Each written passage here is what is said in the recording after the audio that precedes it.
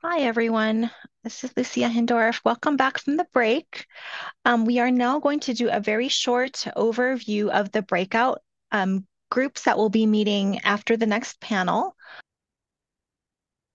Okay, I hope so. So just to let everyone know, we are having a panel next, but after that, we would like everyone to break out into different breakout groups. And we thought we would give you just a quick little intro if you haven't done breakout groups in a while. So if you all go to the bottom of your Zoom meeting controls, you will see at the bottom of your screen a number of icons. When it's time to break out into the breakout groups, there will be a little pop-up that says breakout rooms and then join a breakout room. So you'll check that box when that icon appears. And then when the list of group appears, you'll find the group that you want to join and then click the join button, confirm your choice. And then that should put you in the Zoom room with the other people who are participating with your breakout group.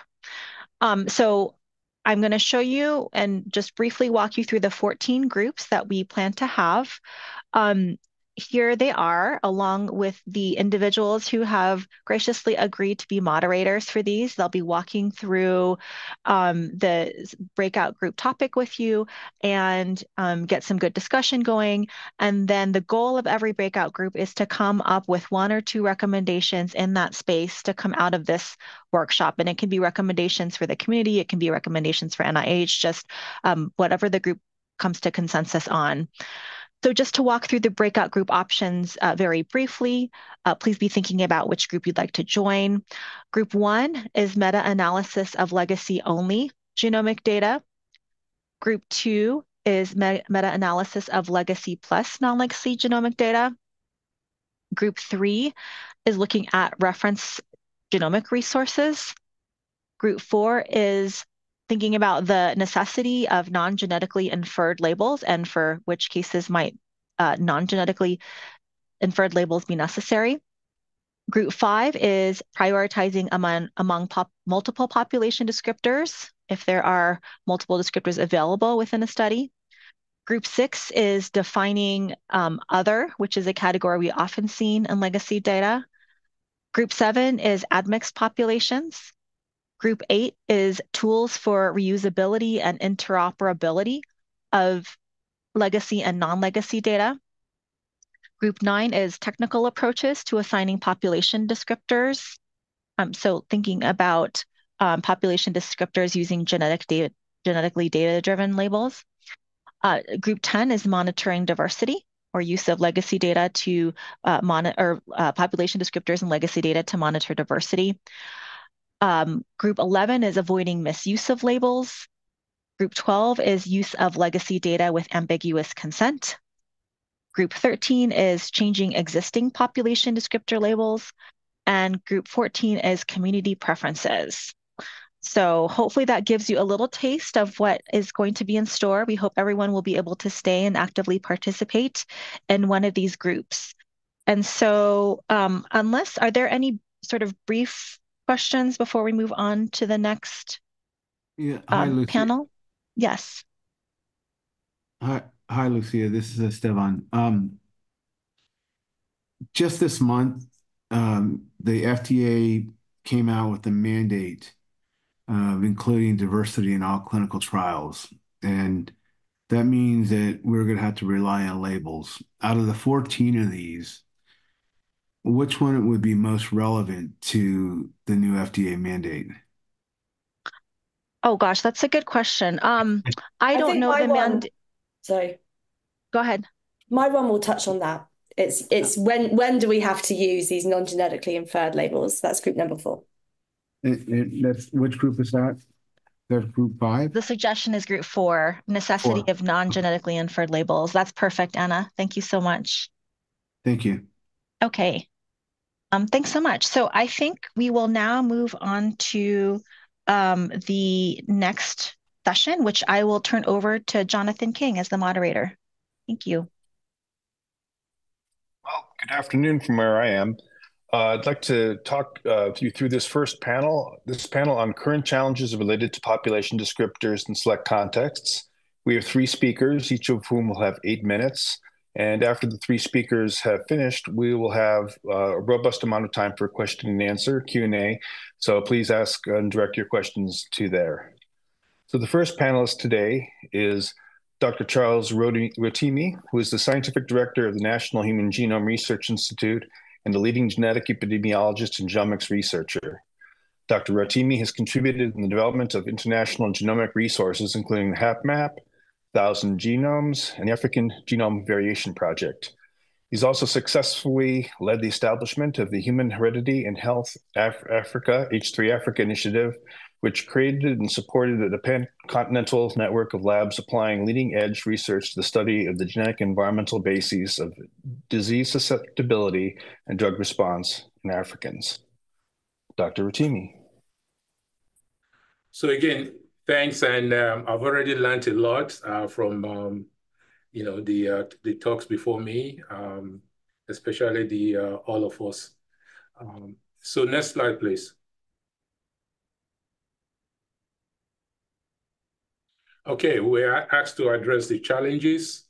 Again, I think the first thing I want to just acknowledge is there are no easy answers in this regard, and I think it's the issue is really contest. There are many reasons why we collect data and why we aggregate data, and we just need to be very careful and think about what is it that we want to do. I really like the response from Eric Bowinkle about sometimes we are too casual about the labels that we use, especially when we are training young men and women in our labs. So again, I think we just have to think about it. And I'm not here to give you sort of answers of best things to do, but just to challenge us, going forward. So for example, data is collected and aggregated because of census data. I want to know the number of people in a particular country and how to use that information to allocate resources. Sometimes we want to understand the social determinants of health, especially for some of us who are very interested in health disparity. So that context becomes very important. And how do we properly aggregate people to make sure that we are capturing what the influence are? And diversity in genomics, how do we continue to monitor this to make sure that we can indeed engage everybody? And then using genetic ancestry, in terms of tracing our own ancestry, doing genetic research, and medicine, and I'll talk quite a bit about that in the next few slides, because medicine is really interesting because medicine is a sample size of one. You are not treating a group. You are treating an individual in front of you, and that can become very, very important. Next slide, please. So types of legacy data. As you heard in my introduction, I participated in the HapMap. One of the things that I would say, HapMap, in my opinion, represents the best example so far. I've been doing this now in almost 40 years. I don't think I've seen something better than the HapMap and the community engagement that I'll call within that umbrella. And then I also reviewed recently the Women's Health Initiative. I find their approach to be absolutely great also, and I'll talk a little bit about that. And there are, legacy data where the consent is silent. And then there are, legacy data where the researchers are the one who has assigned labels. And there are, all of this involve different challenges. Next slide, please. So this is the HapMap, like I was saying, and what you see in the HapMap is that we actually asked the people, and we thought very carefully about how would you like to be identified? How would you like, for example, the Yoruba people in Nigeria, in Ibadan, Nigeria, were absolutely very proud to be represented as the Yoruba, from that part of the world, and you can see we didn't say Africa. We didn't even, just say Nigeria. We were very specific, and it goes through all of this. Even in Maasai, in Kenya, and Iluya, we were very specific. And to me, this is a label that can stand the test of time if we use it and use it. I know it may be problematic in certain areas and certain work that we do, but for me, this is absolutely important. Next slide, please. And we also made it very clear during the community engagement that we are going to be stewards of the data that you send, and we are going to ensure that they are properly described and utilized following what you signed in your informed consent. Next slide. So this is what I was saying about the Women Health Initiative. Again, this is a sort of a busy slide, but the point I want to make here is really that they were very aware that the labels that are being used are subject to things that happen in society, and that those labels can indeed change, and therefore they make room that with time, they might have to revisit the labels that they are using. I think this is an approach that I respect quite a bit. Next slide, please. And then the same thing you heard about the top men already this morning. Again, the top men, use a lot of legacy data to aggregate and to do whole genome sequencing. But they were also very careful to say, hey, if you are using this data, be aware that there are limitations in terms of self-identity and the study criteria that was used to include and exclude people, and that top men recommend distinguishing between genetically and not genetically inferred descriptions in analysis. Next slide, please. To me, this represents the biggest, most debated, legacy data, so far, and that is the AGDP. And the reason I think is highly contested and debated is that people felt like there was not really good, proper community engagement and therefore proper informed consent and transparency in all of that. Whether that is, something that we can fully support, or articulate, I'm not sure. But it is indeed very controversial. But what is also important is that it's being used. And it's being used all over the world, in a way. So how do we properly engage this? I heard that there is a movement to maybe just stop using the data, but we also have to look at the ethical implications of collecting data and then not using it and things like that. So next slide, please. Please just click on several of these. I know I'm running out of time, but the point I want to make with this slide is that most of us, we truly don't have a good appreciation for our ancestral background. We know about the story that we are told. So when we self-identify, we are relaying that story that we know, or the way society have actually labeled us. So this is a study that we did, from my lab, and where we showed, using global population of about 6,000 individuals, that the story of the world is admixture and multiple ancestry. And please, 2 clicks, and so we saw the many part of these slides. So we found that there are 21 ancestries globally, but the important thing about ancestry is that because it's based on genetics, it's subject to evolutionary principles, and it can change. So when somebody is using genetics to give you ancestry, that information is as robust as the reference that is being used, and it can change with time. And because it's evolutionary determinant genetics, it's subject to life and birth cycles, and that's what we have to communicate. But the point here is that over 97% of these individuals from global population have mixed ancestry, and the average is 4 ancestry per individual. And again, we just need to be conscious of that. Next slide, please.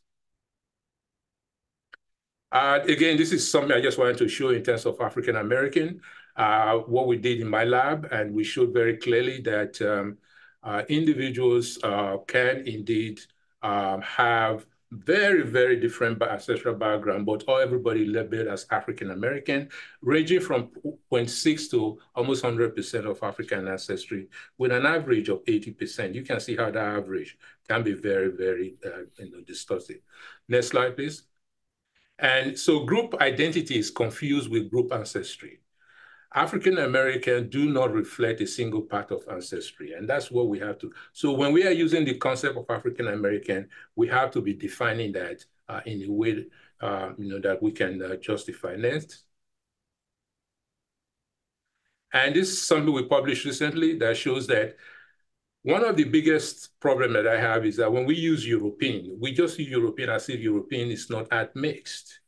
And we've shown that because of this thinking, you can actually arrive at a very wrong result if you don't properly take into consideration admixture in European population, where we show that after adjusting for both genome-wide and local-specific ancestry, association between highly differentiated variant in the LCT gene with height and LDL were confirmed to be false positives. Again, and we were able to do that because we defined a new reference population. Next slide, please. And again, precision medicine, please just click on this so I can not take too much time. The precision medicine issue is really, like I said, when you are talking about precision medicine, you are talking about the individual. And there can be groups, but those groups are based on simple, accumulation of genetic variants that are important for that specific medicine that you are trying to apply to individuals. And when we are saying increased diversity in the context of precision medicine, we have to be very clear that we are not conflicting the issue of ancestry and population diversity with the notion of race. Next slide. And please tell me if I cannot continue. I don't want to take too much time, but this is an example from Africa, and to just show how pharmacogenomics can indeed be highly distorted because of the huge diversity across African populations. These two groups here, the Yoruba and the Maasai, about 600 miles apart, but they show very, very radical differences in the haplotype frequency that is important for a reaction to abacavir in terms of HIV treatment. The Maasai almost have the highest rate in the world, about 14%, and it's almost absent among the Yorubas. It's about 1% in groups we call African American. So when you use labels like African, Black, you render this radically different allele frequency invisible, and you can arrive at a very wrong public health decision. Next slide. And it's the same thing with leukemia. In terms of Native American ancestry. This was a study that was published 2011. I found it to be absolutely interesting. Again, this is not to label any group as carrying a disease variant or anything like that. I always say we are all mutants. We are just mutants in our own way. And once we are able to recognize that globally, I think we will do a better job with genetics. But what it shows here, if you look at panel B, is that people who carry a lot of Native American ancestry for this specific condition tend to have a higher rate of relapse for leukemia. A phenomenon that physicians have seen in a long time, but we're not able to explain why. But what was most important here is that by recognizing this and actually adding an additional dose of chemotherapy, you can actually take care of this increased relapse. Again, very, very important. Next slide. And I want to end with this, that the context within which we are doing things is critically important.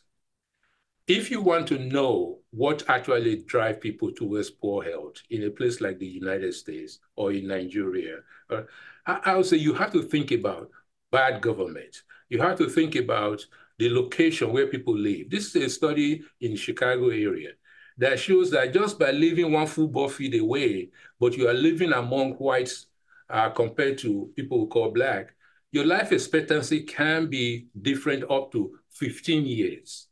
And this is not genetics. Genetics is not going to explain this because Black people who live in white neighborhoods, we are attaining the same sort of life expectancy as those whites in that community. So again, context is really important. How do we capture this in the data and legacy data that we are indeed capturing? Next, and I think that's probably the last slide that I have. Yes, and I'll be glad to take questions, see if I have any time left. Thank you, Dr. Atimi.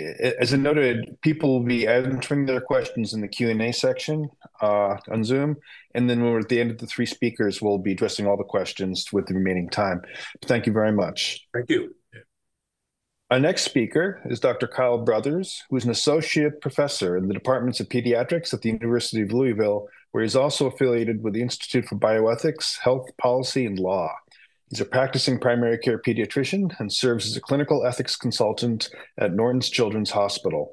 Dr. Brothers' research focuses on the ethics of genetic research and the translation of genomic technologies, into clinical care.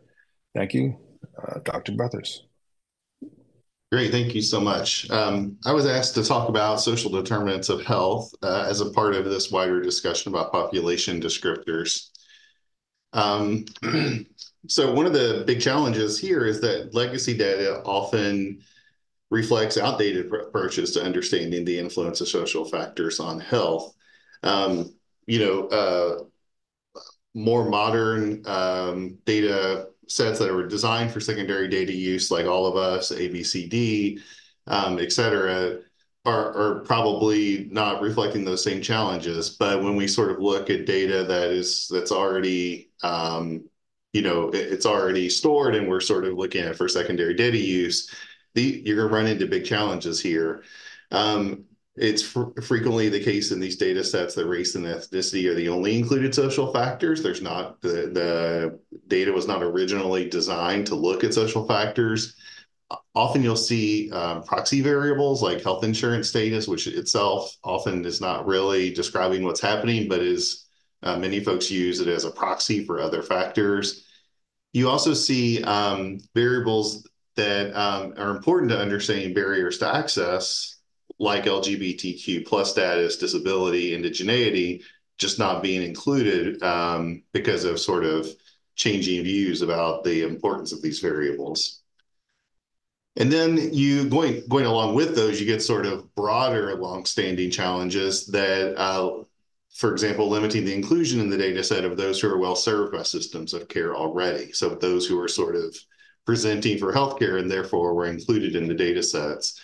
Many of these data sets were collected in settings where, for example, an inclusion criteria was the ability to speak English and answer questions in English.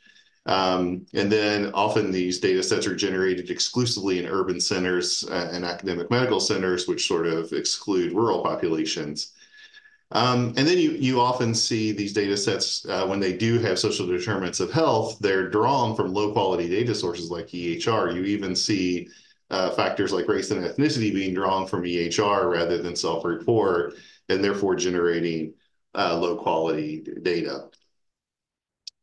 So I'm going to talk a little bit in this talk about low precision social determinants of health and then higher precision social determinants of health, because I think it's really important to think about when legacy data sets are sort of useful and not useful.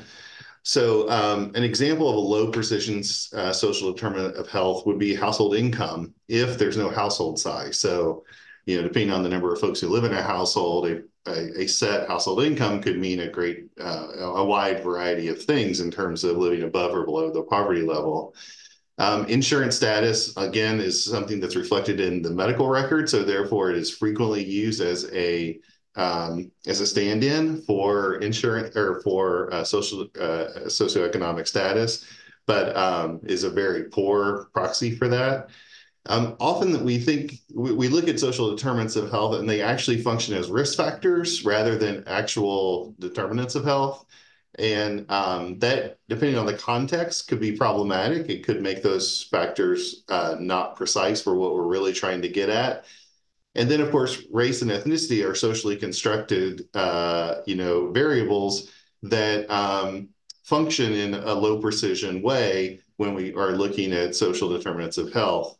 So then we can think about higher precision social determinants of health, like household income combined with household size can be a much better assessment of the available funds, for seeking healthcare, for example.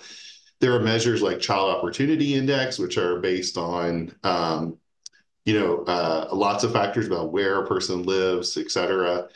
You get these sort of directly elicited measures about interpersonal discrimination, like this Williams Everyday Discrimination Scale. And then I would encourage everyone to take a look at Phoenix. It has a really great selection of social determinants of health and considerations about how to collect this type of data. But the point that I'm making here is that a lot of the legacy data sets only include these low precision options and don't include the higher precision options. So how should we navigate the use of race and ethnicity and other social determinants of health when performing secondary data analyses using legacy data? So I want to make a distinction between two different ways to utilize social determinants of health in genomics research.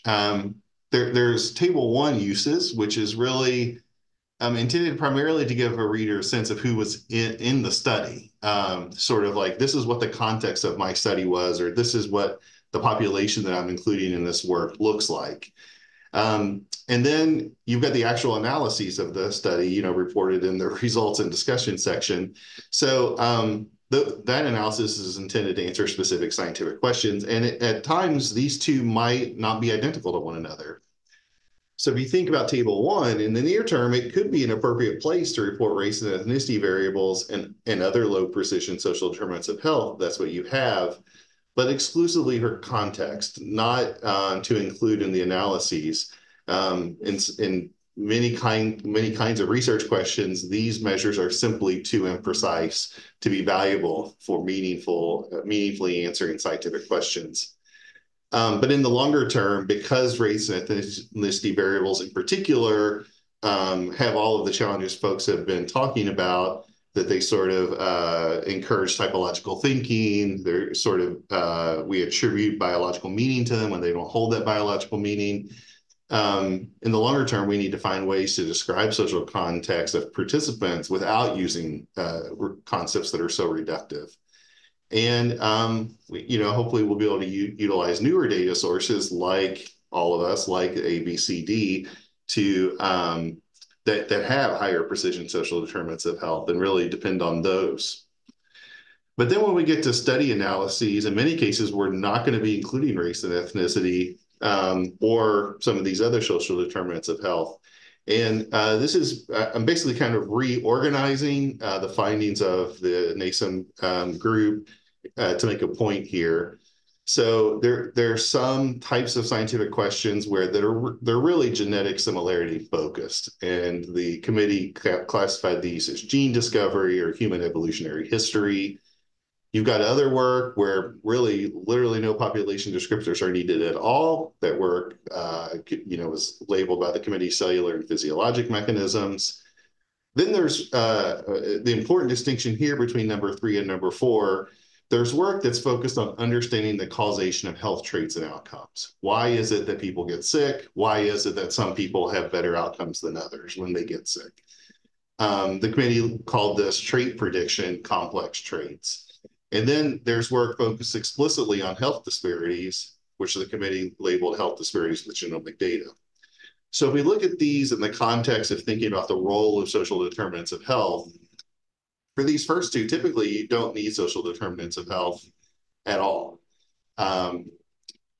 For number 3, you typically need environmental variables because you're really trying to understand gene by environment interactions. But again, most legacy data sets don't include the kinds of high quality environmental variables that are needed to make those kinds of analyses. Instead, you get these sort of low precision things, or maybe a variable that seems like you could use it, but it would really be a proxy for the actual concept that's important. And then, when you're trying to understand health disparities, it's certainly appropriate to use race and ethnicity there. You actually need to use race and ethnicity in order to understand or recognize when a health disparity is taking place. But up to about the last 5 years of health sciences research, we see basically research showing that there is a disparity, but with no additional variables that would really help the reader understand what's the pathway, that what created that disparity, what are the mechanisms. And so when you just show that there is a disparity, but not providing a pathway to address it, you could actually be creating more harm than you are benefit, because you're sort of making it look like these are unavoidable disparities instead of understanding what brings these about so we can address them. So closing thoughts, legacy data often include social determinants of health, which is sort of a specific type of environmental variable that's only suitable for inclusion on table 1, not for answering specific research questions. For those seeking to do types of research number 3 and number 4, typically you will have limited legacy data options, and you'll really need to be very highly selective about which data sources you're using. You might actually have to go hunting to find the right sources that actually include the higher precision variables. And then I just want to make the point that the most valuable research is the research that incorporates both number 3 and number 4, not just looking at when a disparity occurs, but also looking at understanding the mechanisms of those disparities so that social action can be taken to address them. Okay, I think that's it for me. Thank you very much, Dr. Brothers. We now proceed to the final speaker in the session. And again, I note that all questions and answers for speakers should be in the Q&A section here so we can address them when they come up. Our last speaker is Dr. Catherine Chow from the Broad Institute, where she's a computational biologist and software project manager and leads the production of the Genome Aggregation Database, a public database of human genetic variation with over 200,000 genome and exome sequences that researchers use to study the genetic basis of human disease. She manages the roadmap for future development and also works in developing quality control pipelines to prepare large exome datasets for downstream analyses. Thank you, Dr. Chow. You may be muted. It mentioned here that NOMAD is only possible due to an enormous amount of people, so I wanted to give a quick thank you to everyone involved in the project, in particular the individuals who've contributed data, and to the core NOMAD team pictured on the left. So in my very short time today, I'll be going through 4 things. What is NOMAD? How do we infer genetic ancestry? Why do we create genetic ancestry groups and release this data publicly? And I'll end with some limitations and challenges. So first, NOMAD is an open source database that contains sequencing data, primarily from adult onset case control studies and biobanks. At the NOMAD project, we like to say that we are data parasites, which means that we don't recruit samples or sequence data. We opportunistically ingest data from studies that have already generated that data. The core deliverable of NOMAD is the aggregate allele frequency information. And a critical component of this is that allele frequency information aggregated across our inferred genetic ancestry groups. So this screenshot here is showing variance allele frequency across the inferred groups, and this is just an example of a variant page from the browser. So I mentioned that these are inferred groups. They're not naturally occurring. We've created them. But so how do we actually do that? As part of the sample quality control process, we run a principal component analysis, or a PCA, on a subset of high-quality variant sites. That PCA will cluster samples based on the genetic similarity between those samples. So on the right, I've included a plot showing principal component 1, PC1, on the x-axis, and PC2 on the y-axis. And you can see, for example, that PC2 is separating this green cluster from the other samples. So it's separating samples that look like they have East Asian genetic ancestry from, say, this purple cluster here, that's samples that look like they have African genetic ancestry. We use information from this PCA and known ancestry labels to train and run a random forest classifier. And this is how we actually create and assign samples to our genetic ancestry groups. And so what do I mean by known labels? I mean these 9 labels here, and these labels were harmonized by from study-provided metadata, largely from the Human Genome Diversity Project, HGDP, or the 1000 Genomes Project. And so why do we actually create these groups, and why do we release them? So we feel that these groups are critical to certain downstream applications of the database, and to illustrate that, I've included an example here. So this is a variant in the gene AGA, and when this variant is homozygous in an individual, or present in combination with another pathogenic allele, it leads to aspartoglucosaminuriia, which is a disease in the Finnish disease heritage. This is the variant table of the genetic ancestry group information for this variant in the browser. And I want to draw your attention to 2 lines in this row, 2 rows in this table in particular. I know the numbers are a bit small, so I've pulled them out for you here. And what I want you to notice is that the allele frequency for this variant is about 240 times higher in our inferred Finnish genetic ancestry group as compared to the non-Finnish European inferred group. And this is a level of information that would be obscured if you looked at frequency information NOMAD-wide, which is what I've highlighted in this box here, that's showing the frequency of this variant across the entire NOMAD dataset. So I mentioned that we create these groups using PCA and a random forest classifier, and I want to spend the rest of my time discussing some limitations of this methodology. The first thing that I wanted to highlight here is that our random forest relies on known ancestry labels. And because we do not actually directly recruit samples, we at the Nomad project are entirely reliant on sample metadata provided to us by the various projects. So this means that there's a large amount of availability in the types of sample metadata that are available, how specific they are, and even how they were collected. And we often don't know how the set of sample metadata were collected. And to kind of emphasize that here, for our latest release, Nomad version 4, we took data from over 300 contributors, which corresponded to over 100 studies from a variety of different countries. So as you can imagine, there was an enormous amount of variability from study to study. Also, for when you create any kind of reference data set, to create the final data release, here I'm showing, again, V4, which has 800,000 individuals. To create this data set with 800,000 individuals, we had to process a lot more samples. So we actually processed over 1 million samples. And so you can imagine that with 1 million samples, there were kind of mountains and mountains of associated sample metadata. If you'd like to get a better sense of how the study provided metadata mapped to our inferred genetic ancestry groups, we have a table on our stats page. I know this isn't legible. This is just a plug for the stats page to check that table out if you're interested. So to go one step back from the random forest, I also wanted to highlight that the principal component analysis, PCA itself, is sensitive to the sample composition of your data set. To give an example of this, I've included a table that has our genetic ancestry groups and the sample counts associated with each group from NOMAD's versions 2 through 4. I want to draw your attention to the line I've highlighted in blue showing the Middle East genetic ancestry group. You can see that in NOMAD v2, we were unable to identify this group. But in NOMAD v3, we had enough samples. I know this is a small amount of samples, but this was enough for the PCA to identify this distinct cluster of samples. Now I want to draw your attention to the one row beneath this line. So in NOMAD v4, we were unable to label over 30,000 samples because they didn't clearly cluster with any of the other samples. But you can imagine as we increase the sample set size of NOMAD, and in particular with that sample size increase, increasing the representation of underrepresented or groups that are not represented in the database at all, that we would be able to identify new clusters of samples that we just can't identify with our current data. I also wanted to mention here that genetic ancestry is a continuous metric. You can see it from this PCA plot, the kind of smear of the dots here. So any kind of efforts, including ours, to create discrete groups will be inherently lacking. I also know that I went through a lot very quickly in 8 minutes, so I wanted to highlight here that I've wrote a blog post about this covering all of these major points last year. So if you'd like to see a written summary of what I've discussed, I encourage you to navigate to our blog and read this post.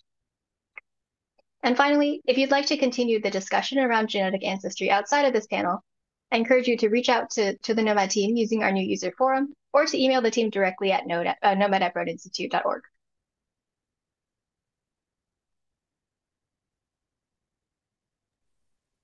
Wonderful. Thank you very much. And now we do have several questions from the chat, a couple of which I think could best be answered at book length. So we'll try to get a couple of the easier ones out of the way. So the first question from Dr. Sarah Nelson at UW is, HapMap seems to be a good example of widely used data that are carefully collected with respect to community preferences and population descriptors. However, guidelines and preferences are often not followed. In other words, for example, YRI populations are collapsed as African, et cetera. This may come out in a breakout, but what more robust ways do we think we have to make population descriptors guidelines are followed, especially for these widely used public databases? I think that's actually Dr. Rotimi. Yeah, thanks for that question. That question has bothered me for many, many years. So researchers and groups that work with HapMap, we went through this trouble of making sure that we properly label samples and this. But in the end, when researchers are using it, they go to their shorthands, the familiar.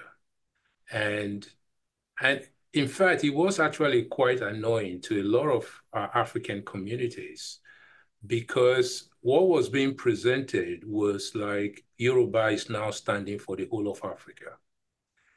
Because when people publish data, they collapse it and use that shorthand, African.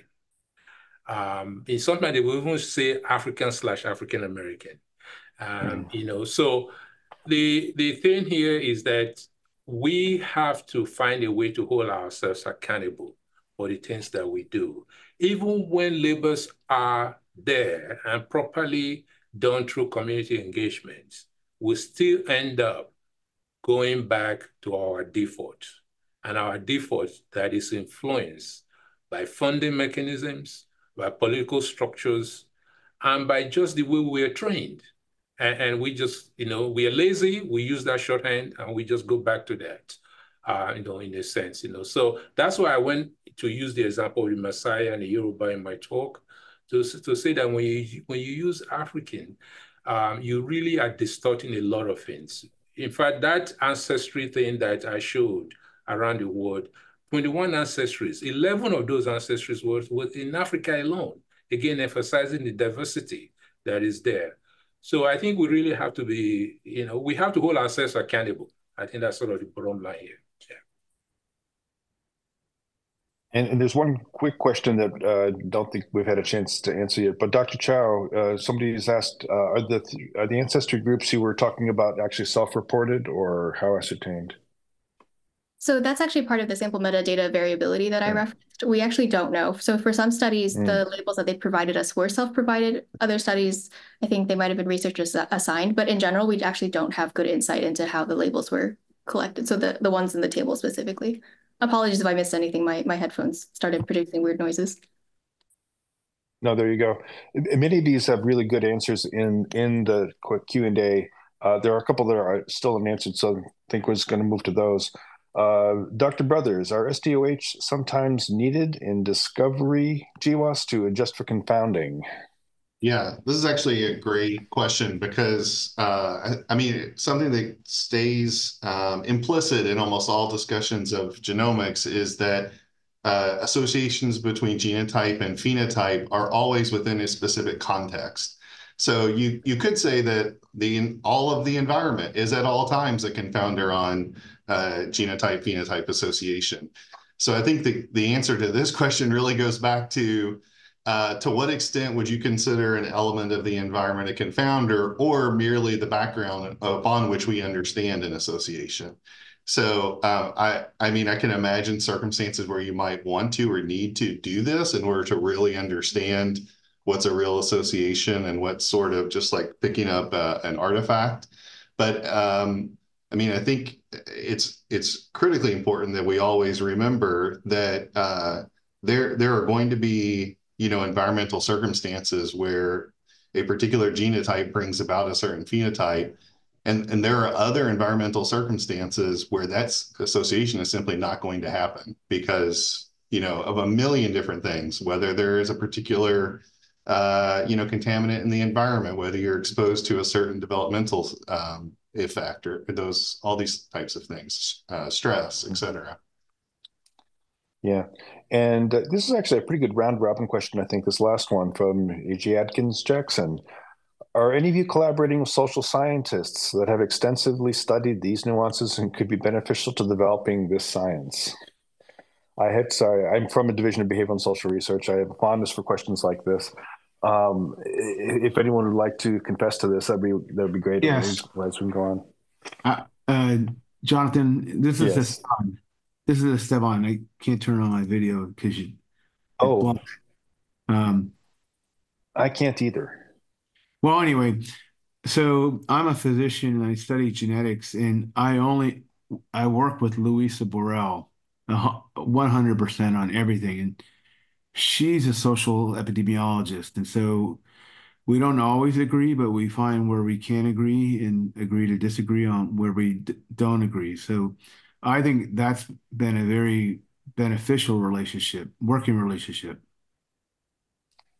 So in other words, even if it doesn't always give you the answer, at least you've asked the question and gotten somewhere on it.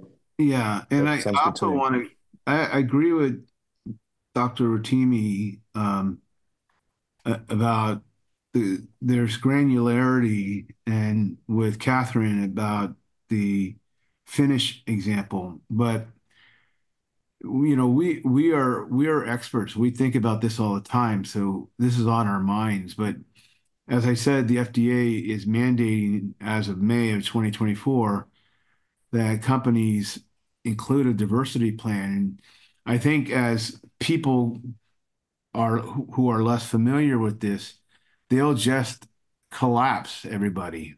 So going to Charles's point, they'll just collapse what all Africans as one, and all Europeans as one. So um, I don't know what the solution is and how to educate um, big pharma, places that are going to need this data.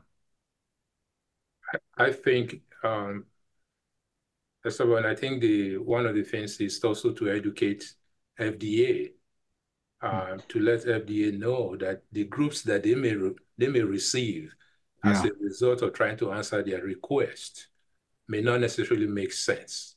Especially FDA is there for drug development and pharmacogenetics, that just saying Africans may indeed be very problematic, and they need to be sensitive to that.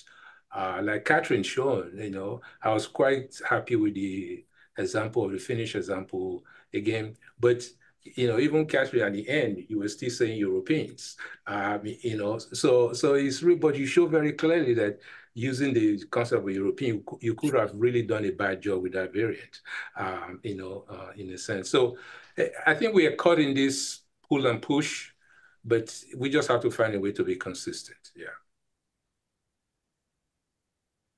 And I'm as guilty as the next person, just to be clear. So I don't have a good answer for the big pharma question, but for the social scientists, this is something that at the Nomad Project we've been thinking about a bit more. So we engaged with individuals from the Broad Institute's IDEA office. So that's the Office of Inclusion, Diversity, Equity, and Allyship. So they helped to guide some of the thinking around the genetic ancestry blog post. And we've reached out to them when we've been thinking about how to do a little bit of finer resolution. So we do have kind of largely continental-based groups right now. But as we think about refining the resolution of the information we're able to provide, we're talking to them about how to present these labels. And I'll just jump in and say, I think solving these issues it really requires transdisciplinary work, and transdisciplinary work implies not only people from different fields working together, but also people no longer seeing themselves as being in a single field, and instead thinking of, it's not that we need to find a social scientist in order to sort of advise us, but like our team fundamentally involves people who are experts in genomics and social sciences. You've heard some people talk already today, not me, about who are these kinds of people who deeply understand social science, deeply understand genomics, and they're able to help bring that together. So I think that's really the solution here. It's not just, advising an ethicist when needed. It's really people building up a whole collection of expertises. Sounds good to me. Yeah, I just wanted to add that for social scientists, I do seek out, but one of the frustrations for me, though, is that the granularity that we need, Carl, sort of speak to this a little bit, and that is, if you look at the experiment, natural experiment, disastrous natural experiment that took place in Jackson, Mississippi because of the poor water supply, and also Flint, Michigan, you will see that if you want to understand that process, you really have to understand why is it that a lot of Black people decide to live in one community? And why is it that that community was the one that was least funded for water supply? And why is it that a lot of those people are Democrats? Why? So you have a lot of layers of things, that needs to play out. But when that crisis happened, I called one of my social scientists and also a friend, and I said, "Oh, I'm sorry that you guys are experiencing this." He's a Black person using that concept. He said, "Charles, oh no, it didn't affect me. I don't live in that neighborhood." So if you were using notion of Black, and this, you can see how you still will miss the picture. At one level, you may get some correlation, but whites in that community also suffered. So I find it that even our social scientists are not able to help us to truly separate these things out and give us variables that we can put in models. I think that to me is the challenge. What are the variables that we can truly use to capture, instead of using something like Black, where the issue may actually be income, may even be political party that you're affiliated with, all those kind of things. I think there are many, many challenges, again, from social science and also from the geneticists. Yeah. This has been a wonderful session, and thank you very much for the three speakers who so patiently gave us their opinions on this. Actually, I think we return now to the moderator, Dr. Hindorf, about the breakout groups and getting people where they need to be. Yes, thank you so much. That was a terrific panel, and I hope that's gotten everyone's juices flowing and ready to discuss. I was asked to share the breakout group instructions one more time, so here they are on the screen. I will remind everyone that when you join your breakout group, you will have 45 minutes to be with your group. Everyone should receive a message 5 minutes prior to the close of the breakout rooms. I'm asking the moderators and the note takers for each breakout group to make sure that your recommendations are recorded in the Google Doc link that I sent out.